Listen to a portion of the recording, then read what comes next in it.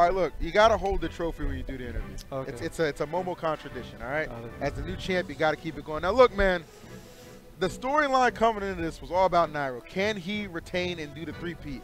Okay, for you. I didn't even know he won 2. I thought he won 1. See, look at that. You weren't even worried about anybody but yourself. Obviously, I know you were a little disappointed in your performance last week, wanted to bounce back, and you did so in a very strong way. Went undefeated throughout this whole tournament. Tell me, Tweek, how'd you do it? I don't know. Yeah, Gamo was rough, so I just tried my best. I tried my best to be positive this tournament, you know, enjoy the event itself, like hang out with my friends.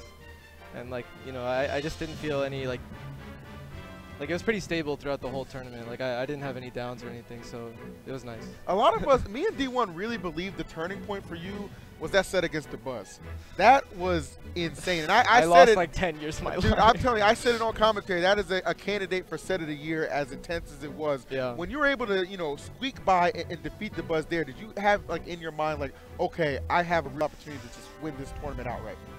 Yeah, for sure. I mean, like there's a lot that went into it for the Buzz set. Like game 1, like that was like that was even closer than game 5. Yeah.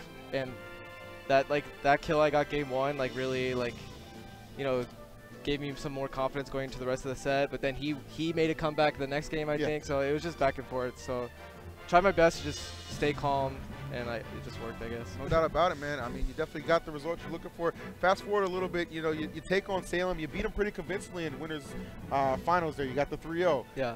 Go to grand finals.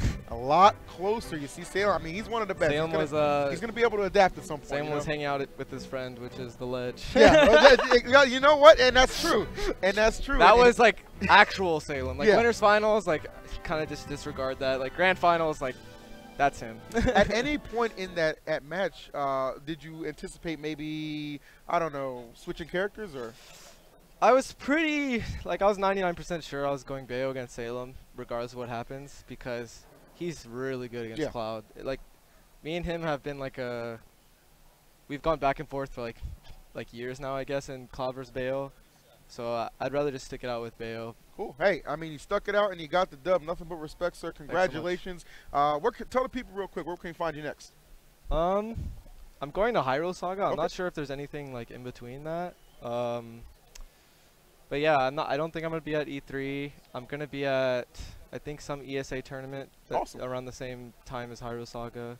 I'm just gonna try to go as many things that I can. I'm not sponsored anymore, but I can still, like, you know, get to what I can. No doubt about it, man. Well, good job. Congratulations. Thanks so thanks a lot, guys, for tuning in. Congratulations again to Tweek, your Momocon 2018 champion. We'll see you next year. Bye.